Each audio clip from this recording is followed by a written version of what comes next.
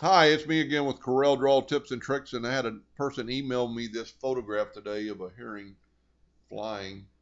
Pretty cool photograph, and he wanted me to show him how to get the bird out of the picture.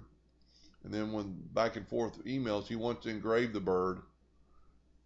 I do all my photos uh, getting ready to be engraved out in the shop, and I don't have the internet hooked up and can't do a video.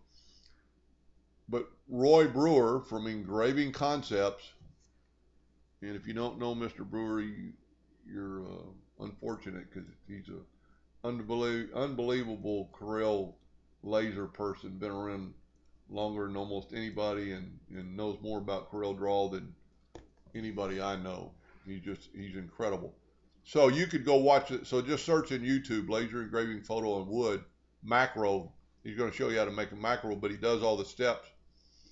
And when you're following his video, you need to have some notes and pause his video and write some things down and do it in the order he suggests you do it. Now, but the reason I'm making this video is to get this figure right here so the gentleman can cut it out, engrave it and cut it out. So when you do that, you basically want to have two pictures the exact same size and do one the way Mr. Brewer does it, and then hit P and put it in the center of the page and get it ready, and then get it out of the way and do what I'm fixing to do to get this outline. So that's really what the video is about. I've already done the bird into a bitmap, and it's really pretty cool, and it might engrave, who knows, but it wouldn't look as good as the one you're going to get ready the other way. So anyway, you take this JPEG, go to bitmap, convert it to a bitmap, and we're going to use grayscale just because I normally use black and white, but if you use black and white, it'll take out way too much. So hit OK. Now trace bitmap, or if you don't have your trace right here, under bitmaps, outline trace. I normally use clip art. I'm going to use high quality image for this photograph because it's a high quality image. This is going to take just a second. And you can play around with it, but it doesn't really matter on the quality of the bitmap that's traced. We're just trying to break it apart where we can convert it, can get an outline. We can get a border around it. So that's what my video is about.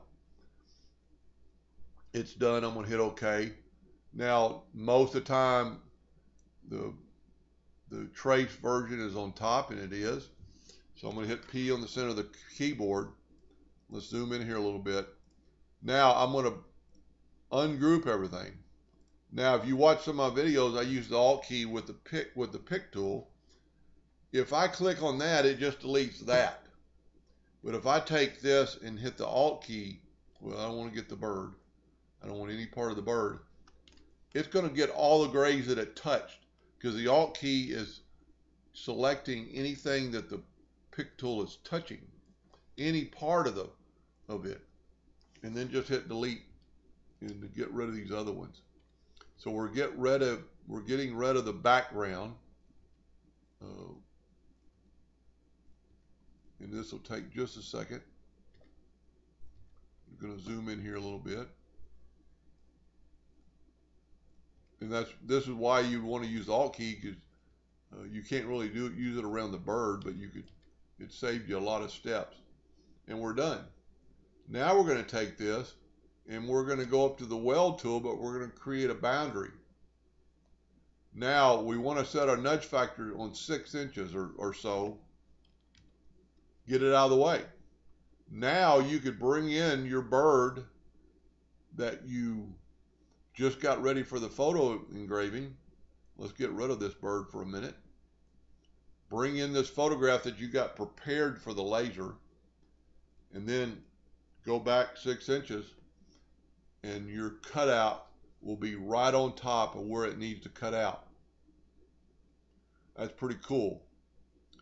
And that's why you could cut this bird out and engrave him all at the same time. And this particular image might even engrave, especially on wood. You might even want to try it without even processing it by just turning it grayscale. Things will surprise you. But watch Mr. Brewer's video, and that's how you would create a border and cut out a bird in a JPEG. Hope that helped a little bit. Thank you for watching.